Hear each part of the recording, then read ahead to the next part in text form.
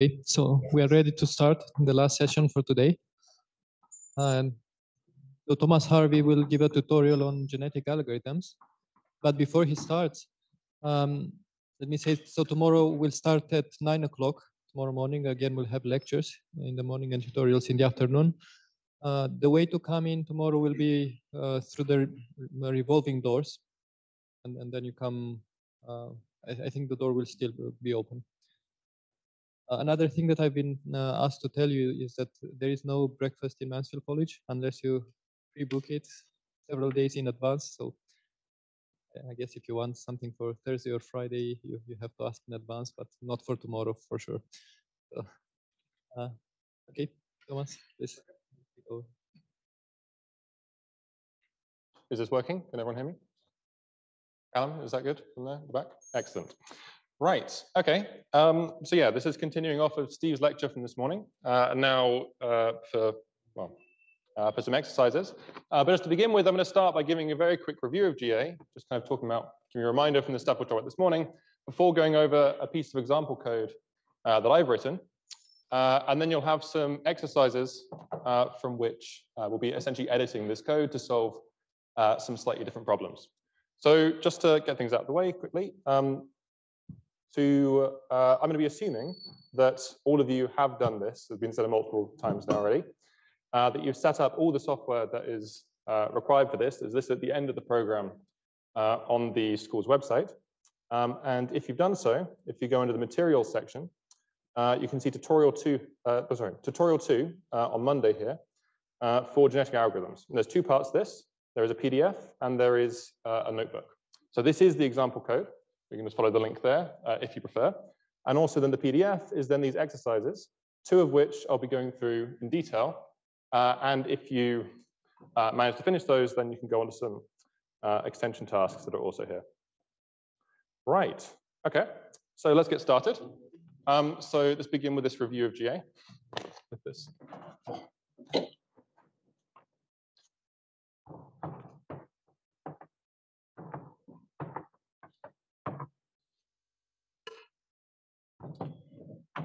So as said this morning, genetic algorithms, these are relatively simple algorithms that are based on evolution, which are used for optimization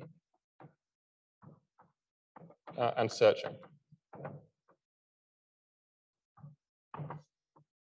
Okay, and in particular, one thing they've proved to be very useful for is for solving Diophantine equations.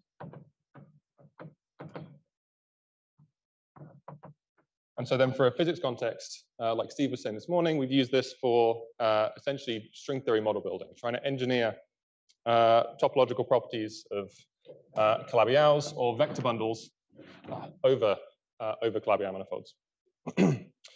So the way this works is as follows. We begin with a population of creatures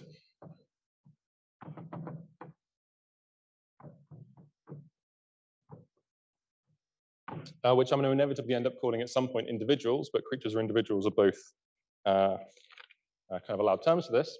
And these creatures are made up of two different parts, or I guess three parts in some sense. You have the genotype and a map to, breaking the chalk, and a map to the phenotype. Okay, map phi. Okay, so the actual genetic algorithm part of this all takes place on the genotype side. Okay, so for our purposes, that genotype is just going to be some binary string of some type. So that's basically the same color. Be some binary string. Okay, well, the phenotype is then actually the things that are of interest to whatever problem we have at hand.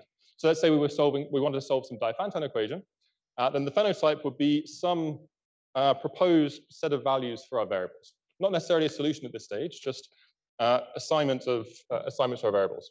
So for example, x equals 2, y equals -1, etc. Okay? But to actually, well, we then have to start a measurement of how good a particular proposed solution is, and that's then done through the fitness function. We have some other function, f, which maps us to some real value. And the aim of GA, such as this called fitness, the aim of GA is just to maximize this value.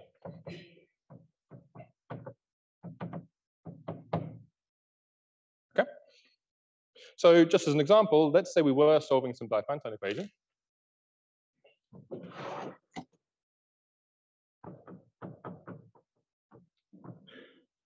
So say we were solving the equation h of x is equal to capital H, subject to the constraint that g of x is equal to 0. We'll call this problem hashtag for now. Okay?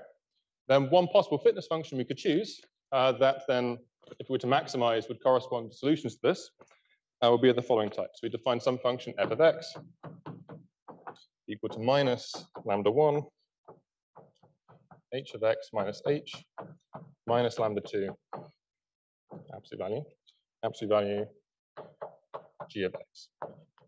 Okay, well, lambda 1 and lambda 2 are some positive real numbers, which we really have to tune. And so you have to kind of play around with these and start finding what values work well and end up having your fitness improve with time.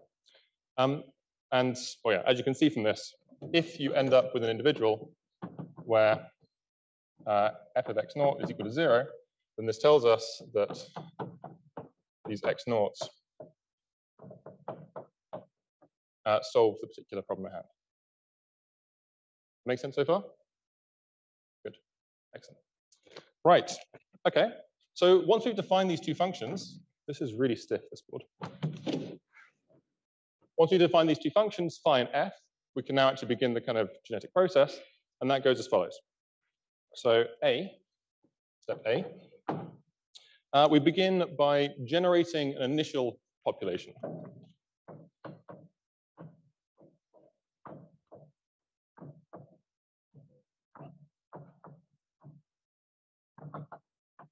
Okay, some random population of creatures, or bit strings, I guess, at this point.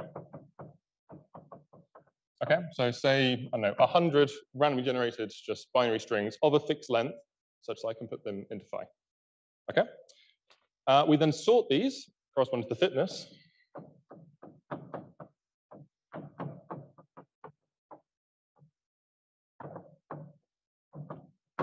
Okay, and just for concreteness of what the next line is going to be, I'm going to sort these in descending order.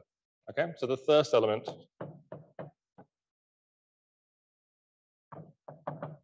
is highest fitness.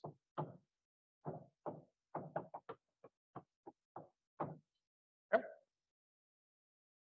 So now, using this population, my initially randomly generated population here, I can now start generating my future populations by drawing from these. So at random, draw two individuals from this, two creatures, with with the following probability distribution.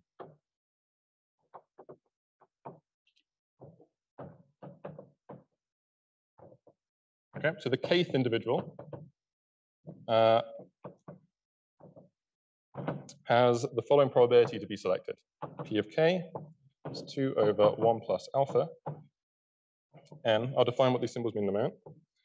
1 plus n minus k over n minus 1, alpha minus 1. Okay? Where in that equation, n is the size of the population,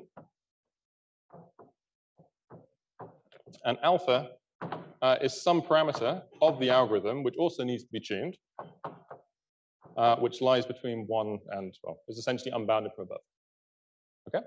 But for all practical purposes, normally you'll take this to be that alpha is somewhere between 2 and 6 is normally a good kind of starting place for running these algorithms. If any of my handwriting is unclear or anything, or I said anything too quick, just shout out questions. Right. Okay. So I draw two individuals at a time from my distribution, from my population. Maybe it should be clear here. I've got A and then 2. Let's say A, B. Be consistent. Okay, so now I have to cross over the individuals I've drawn. So let's say I drew the following two individuals.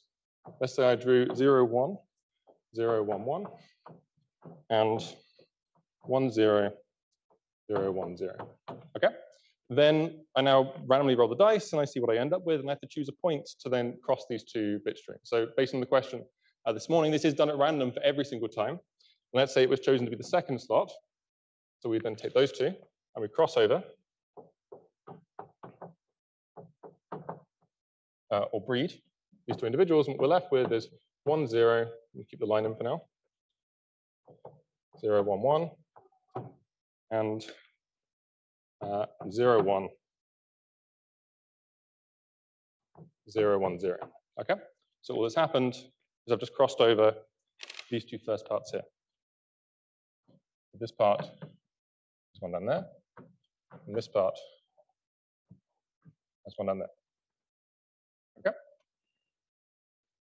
Now, if you were to run this, you would actually find that the average fitness of your, if you just stopped at this stage, just do this for the entire population, what you'll find is that the average fitness of your population does increase.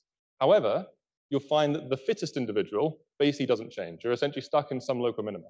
So you need a little bit of randomness added here in order to escape from that local minima. And that's done by having a small probability of a mutation. So there is some random small probability on top of this. So that was C, so we get D.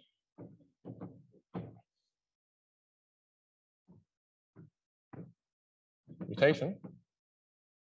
So for each bit,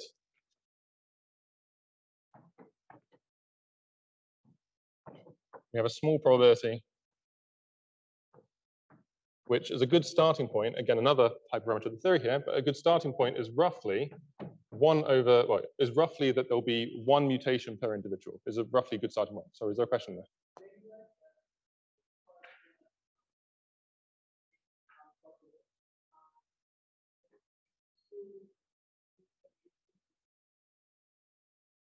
Ah, I see what you're saying. Why am I doing this when there's no contribution to fitness? Yeah, you're right. Okay, I was a bit quick there. There are lots of possibilities here. In particular, if you look it up, you'll find there's something called roulette wheel selection, which does exactly that. This is just the simplest option I'm going for. But there's loads of different ones you can go. This is called ranking selection. You can also choose, yeah, this roulette wheel one or other stuff, which then do take the fitness into account. Right. Okay. So anyway, so each bit has a small probability of mutation, and you roughly want this to be then that you'll have 1 mutation per bit string. So yeah, probability is then 1 over the number of bits in each bit string, roughly, as a good starting point. Oh, sorry, each individual. So each individual, its phenotype, has some bit string, some series of bits. Okay. Right. Okay. So if I took these two individuals, just to keep going with this, you could then imagine then that these two. Hello, hello. Yes. I'm a bit confused about the breeding of the what's it called, bits. Yeah. Because if you just take 2 bit strings and you relate them in this way, isn't there a chance that your outcome is going to be completely unrelated to the previous bits because you're not really, like, for example, averaging between 2 numbers? Yeah. At the point of breeding, it's kind of like that it inherits attributes from the previous strings. Mm-hmm. Isn't it a problem if you just mix them together like this? Yeah, I mean, that will matter more depending on this map phi. And then there might be some tuning of this map that maybe would assist this. But so you're going to try to find a map phi such that you can do those cuttings and they still. Exactly. Okay, all right. And you might find maybe certain maps might be more efficient than others. Okay, yeah. Thanks. Okay, so yeah, so just as an example, following on from this, we could end up with the following 2 individuals. So the first one could have, say, 2 mutations. So we could end up with 1, 1, 0, 1, 0. I should have chosen something other than blue.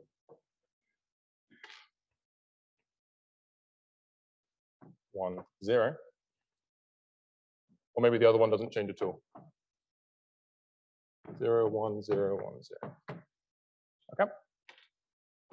Right. So once I've done this, now you just have to put this on repeat. So B. So repeat from step B.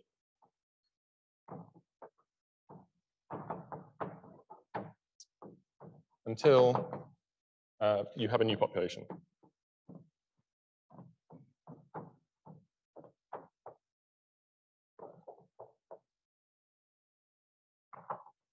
Okay, so there's a new population of the original size, so size n. Okay, then once you've done that, you now start from, so now step F, repeat from A, with this as the initial population.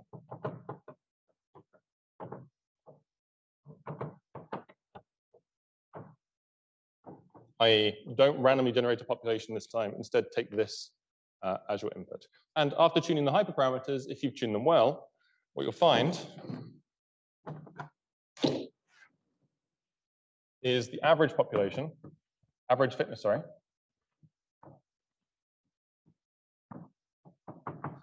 will increase, as well as the best fitness will increase. As in the fitness of the fittest individual in the population should increase as you do this with each generation. Okay. So are there any questions about that? Or I'm going to show you some example code. Yep.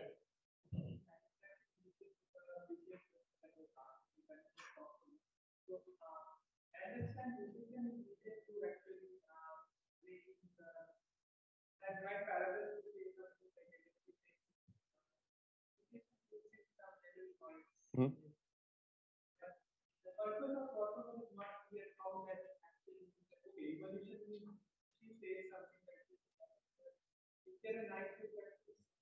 So why is this a good idea? Is that the question? So actually, to be honest, there is a lot of debate. I think, well, Steve spoke about it this morning a little bit, about this schema theory.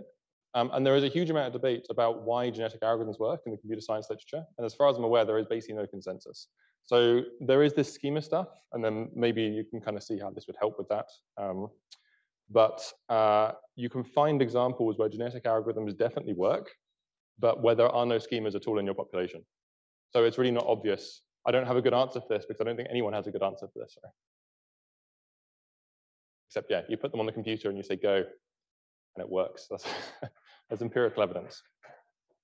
Yeah. Do you kill? So for going from one generation to another, do you kill off every single individual? Oh, yeah, sorry, that's an extra step. That's kind of an optional step that's here.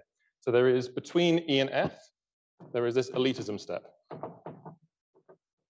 Okay, and so all this does, you don't necessarily have to kill off the worst one, but you remove an element from the population and you copy in what was your best individual from the previous generation. And you're right, maybe it's better to remove the worst one, but you don't necessarily have to.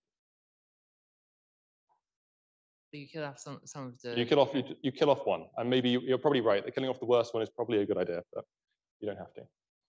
Yeah, no, it sounds really bad when you're talking about these. Yeah. Kill off one and then you. And you copy in the best one from the previous generation. Yeah. But that's an option. You don't have to do that.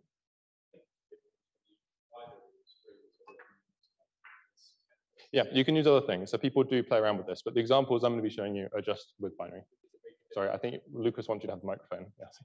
Does it make a difference to the convergence? Probably, yeah, depending on the problem at hand. But it will depend, again, probably on whatever particular problem you're looking at. In fact, if you look up genetic programming, you're actually playing with trees of expressions as well. So you can go quite extreme that. Right. Okay. So let me talk a little about this just example code then for a moment. So this is the code that you can either follow the link up there or is linked on the website, and it's probably a good idea for you all to download now because the exercises are going to be to start editing this code. And I'm just going to talk you through what's going on here. So to begin with, so this is actually, I should say what the problem is I'm trying to solve first. So this is looking at taxi cab numbers. So this is the thing that Steve was talking about this morning. So taxi cab numbers, they are, okay, I'm talking to a room, this is really section 2 now. Okay.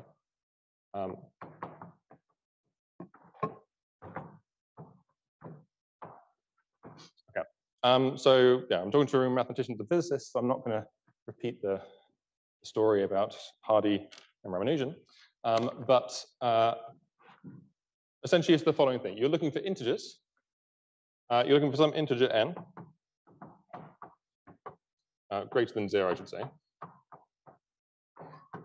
such that a cubed plus b cubed is equal to c cubed plus d cubed is equal to n, where a, b, c, and d are all integers, are all greater than, well, you can put greater or greater or equal to 0. It doesn't make much difference because if you say equal to, yeah, if you say greater or equal to, then by Fermat's last theorem, you're actually ruled out from this ever happening. But where these are never equal. So these are two unique ways. Okay, so an integer that can be written as the sum of two cubes in at least two different ways. Okay, right, so that's the problem I want to solve with genetic algorithms, and that's what this code is doing here. So to begin with, I'm just importing just some standard libraries, just NumPy, matplotlib, and random. And now I define a series of hyperparameters.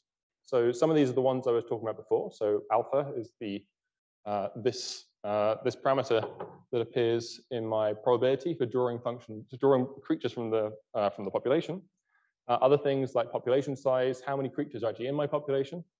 Number of generations I'm going to run for is 200 in this case, and I've set my mutation rate. So this probability of flipping each bit be 1 over 25, and I also allow for elitism. So choosing alpha in this mutation rate again is some amount of tuning that's required, but as you see, they'll be pretty close to the ranges I put on the board here as kind of a first starting suggestion. Also then, the number of bits I put down here, so 5 times 4. So the reason for that is I'm going to just try and learn my phenotype is going to be A, B, C, and D, and I'm just going to allow each one to be described by 5 different bits. Okay. I've now just defined a couple of standard functions that will be very useful for the kind of thing we're doing. There's this one function here that you give it a list, and it goes through and it removes any duplicates, which will be quite useful when I end up with my list of terminal states at the end. You'll probably find that your final population has your best state a large number of times. And also then another function here, which I give it a list of binary digits, and it returns what number that corresponds to in base 10. Okay. So now I come to my fitness function, and you can see it does as follows. What it does is it looks at the binary string. Right down here. It looks at this binary string, and then each 5 digits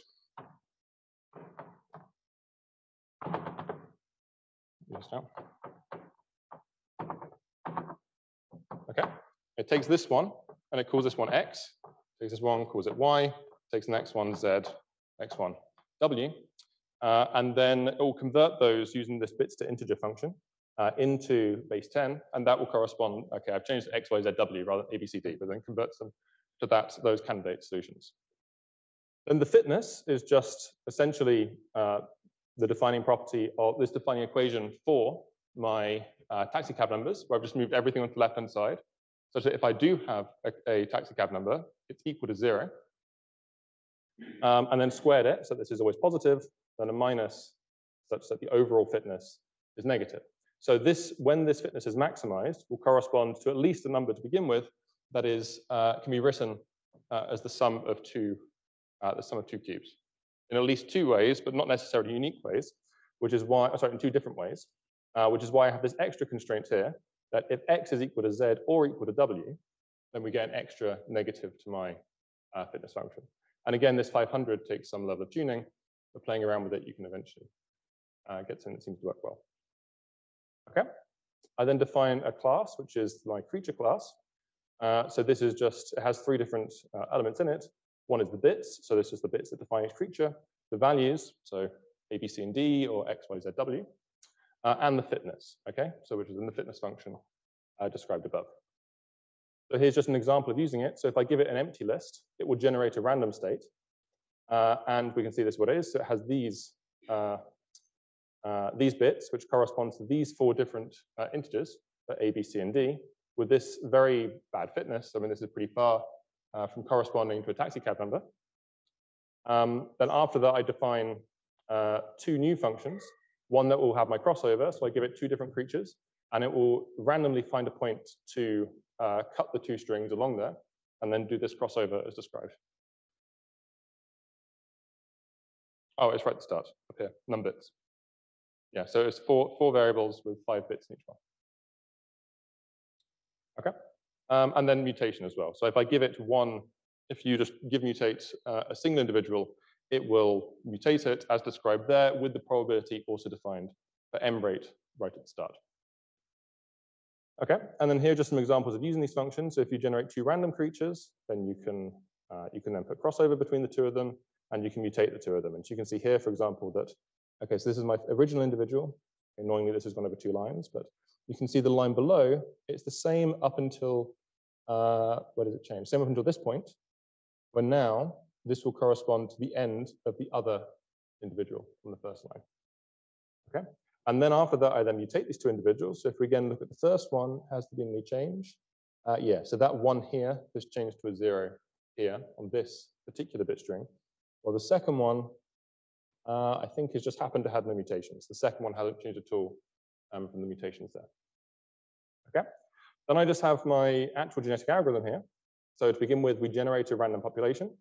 And I also just, and the weights here are just to do with defining the probability of drawing a particular individual and just going through that, this probability here, just sorting it out ahead of time. I then sort my population by its fitness.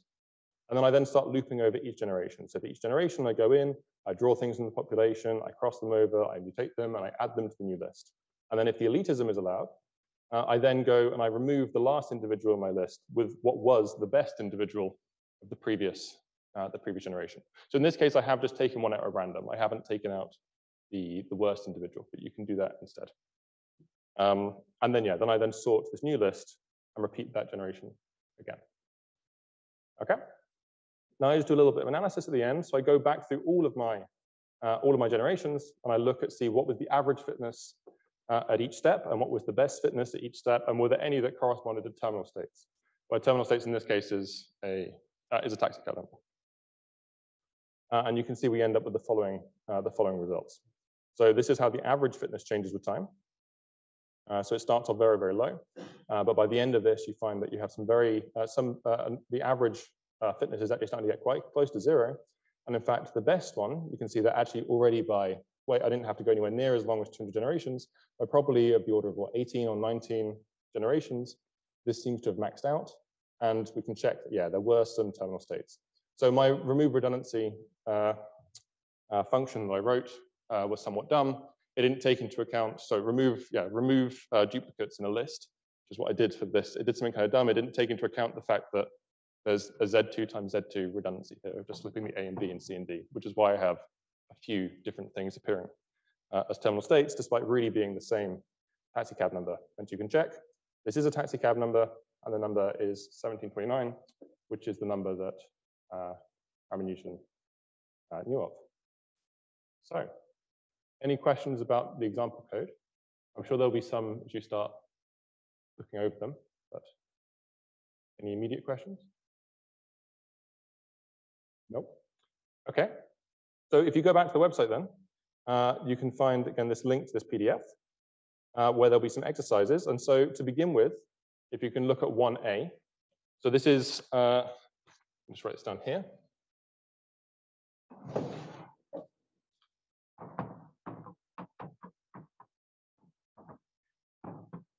Okay, so to begin with, you're going to start with 1A, which is you want to modify the code I wrote, which requires you to do 2 things. You have to change the fitness function somewhat, and also just change a little bit of the analysis at the end as well, because there's no more terminal states in this case. And I want you to modify it such that you're using GA to find a minima, an absolute minima,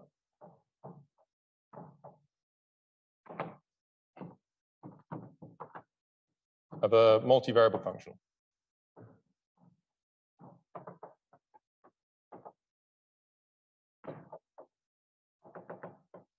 Where crucially, those variables, I'm going to say you can live in a box.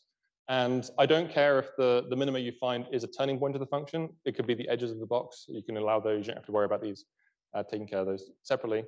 So that's your task for the next while. And then I'm going to give some example code in a moment. And if you get through this, if you manage to finish this in this half an hour, then there are some extension tasks you could do. So you could go over 1B, let's say extension. If not, you can think of these as homework. You can go over 1B, I wouldn't start question 2 now, because I will introduce that in about half an hour or so, and I'll also show solutions to that one.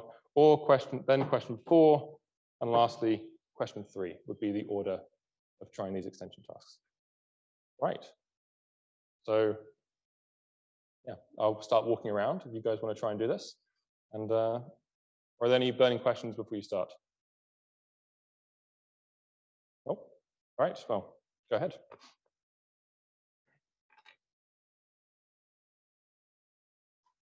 Good. Sorry, just to make it clear, that's to approximate the minimum of a function, not to actually treat it continuous. You can put it on some kind of grid. And actually, just to be a little bit more concrete, the example I'll show you in a little bit will be the following. But you don't have to do this one, just any function is fine. Well, I'm just going to write it here for comparison.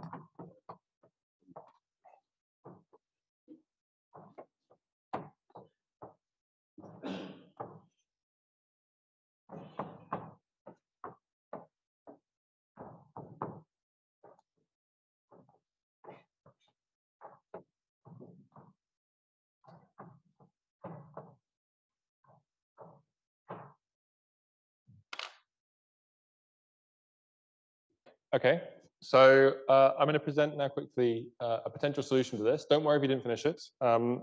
These are all also, there's more exercise in the sheet than was expected to go through in class, so there is absolutely no worries. Feel free to suggest these to be, oh, Andre asked me to write homework as well for this, so they are homework as much as they are for this. Right, okay, so if you go to this following link, so tinyurl.com, it's very important. /ga, sorry, yeah, /ga-ox-min, and there's a solution here. I'll ask Andre as well if you can put these on the website maybe after this session. It's just a potential solution. And this is how I then suggested to solve this. So it starts off essentially the same as the previous example, but now I defined a few extra hyperparameters. So in particular, I then specify the size of my box. So I'm saying that each of my variables live between 0 and 10. Now I only have 3 variables, and I'm going to allow 7 bits for each variable. So the total number of bits is 7 times 3. Okay, and then I just define the function that I wrote, that I've written over here. Okay, things continue mostly the same until I reach the fitness function. So this time I now split my bit string rather than into 4 sections. I'm splitting it into 3 sections, and then converting each of these bits, smaller bit strings, into an integer. Okay. With those integers, I then use that to mark points on a lattice. Okay. So I have my 10 by 10 by 10 space in the reals, and I'm just splitting that up into evenly spaced intervals, such that all 1s correspond to 10 and all 0s corresponds to 0. Okay. So this is all living on one big grid, and each creature corresponds to a random point on that grid. Okay. The fitness then, since I want to find the minima, is just minus the value of the function at that point. Okay. So so in terms of when this will be maximized, will be when I have when I'm at a minima. Okay. Everything else basically continues the same. A slight difference in the analysis as well, wherein that I'm saving the best state I found. There's no idea of a terminal state in this one anymore. It's just what is the highest fitness I'm able to find throughout this entire run of the genetic algorithm. And then you find the following that happens. You find again that the average fitness increases very quickly. The best fitness also does as well. And what you'll find is, if you run this, is that this state will turn out to be the best state overall. Okay, so this is almost a quarter, 0, 0. And actually, if you go through and do this analytically, you find that this is actually correct. In this case, you can show that the minima is actually at a quarter, 0, 0. And so this is basically the closest point I can get to on my grid to that minima. Okay, so again, you can find the solution there if you want to look at it any more detail. But are there any questions about this solution before I talk about another problem? Sorry? Yeah.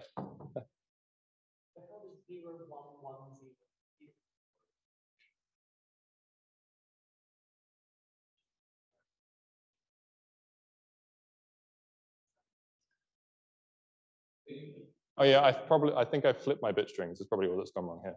Yeah, that's probably all that's gone wrong. Yeah, no, I have actually. You're right. Yeah, I didn't even think about that. No, you're right. As I've written this function, you're exactly correct. I've written it actually the wrong way around. My bit string has gone backwards, but it's the same. Yeah, it's the same thing. Yeah. Yeah. Okay. Any other questions? No. All good. Okay. So then the other problem I'm going to quickly talk about here is this knapsack problem. Okay. So this is question 2 on the PDF. We'll come back to this. Okay. So a knapsack problem, and this goes as follows. For a knapsack problem, let me do this here. This is question 2A on the sheet. What we have is the following. We consider we have a list of items. Okay, each of which has a value and a weight, both of which are positive real numbers. Okay, we also have a maximum allowed weight. So the weight, the total weight that can be carried by our bag. So max weight W, which is also a positive real number. Okay, and the aim of the knapsack problem is as follows. The aim is to find, is to maximize the value in the bag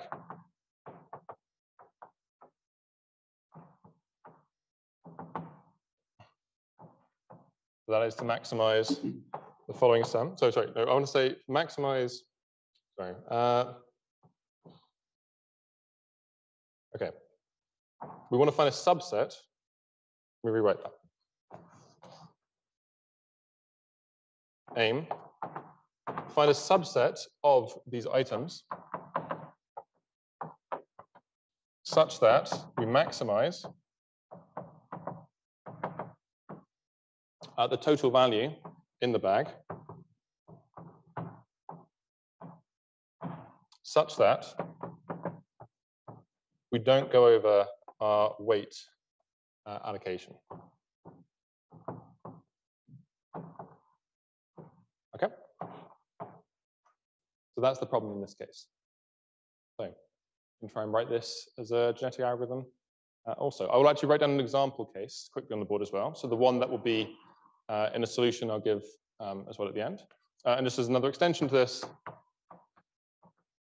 2B and 2C are corresponding to now thinking about the possibility of having multiple bags and then trying to take all items and stuff like that. But anyway, so the example I want you to look at, if you, well, an example you can look at any example you want, but the one that will be in the solution will be that W is equal to 15, and these are the following items.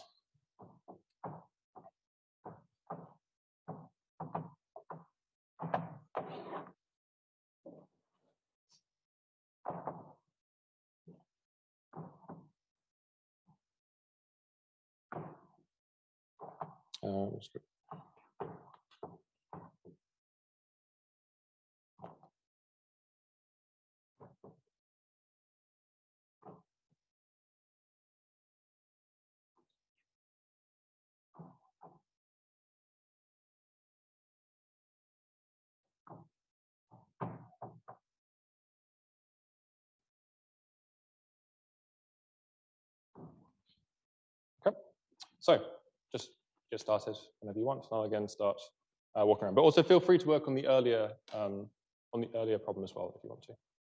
Okay. Any questions before I start wandering around? Very good. Excellent. Right, I'll start walking around.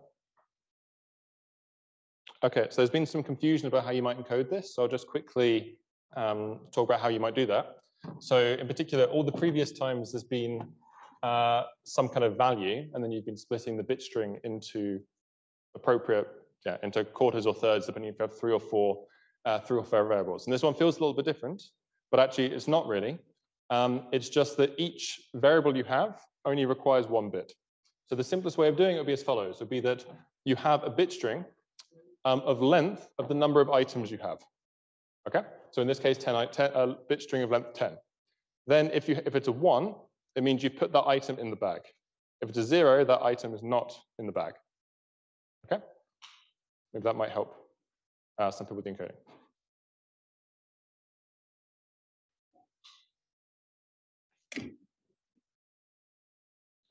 Right, okay. So just to finish up, I'll show you then my solution to this. So you can get it at the following URL. So again, tinyurl.com/da/ox/napsol. And I did it in the following way. So I gave the list of items, as I was saying before, and a particular bag size 15. And as I was describing the particular encoding, it is just the length of the number of items. Okay? And so if it's a 1, it means I put that item in the bag. If it's a 0, the item is not in the bag. Okay? So then modifying my fitness function slightly, what I did was follows. I added up the total weight and total value of the items that were decided to be, that were put in the bag. If, however, I overshot the weight condition, I then set the fitness to be the, by how far the weight condition was overshot. Okay, so it gets penalized as a negative fitness if you overshoot that weight condition. However, if the weight condition is satisfied, then instead the fitness is just the value of the total value of the items in the bag. Okay, so if you then go through and try and solve this with GA, everything basically continues as before. Again, with a slightly modified analysis at the end of this. But you'll find that the average fitness increases quite steadily, and the number of terminal states as well. You can see very quickly at about 10 generations, it's actually found the best state, which has a fitness, so it has a value of 14. So 14 is the value in the bag, and so these items were the ones put in the bag for that particular solution. Right. Okay. So that's basically the end of the tutorial. So there are other questions on here which you can do as homework if you want. So there's follow-up questions to both the ones you've done, as well as another problem to actually just write your own version of genetic algorithm rather than modifying my code. And another one that's looking at magic squares. So in particular, trying to find a magic square of square numbers, which may not actually exist, but it could be fun to try and search for using genetic algorithms. Right, are there any questions before finishing up? Want to take over, I guess?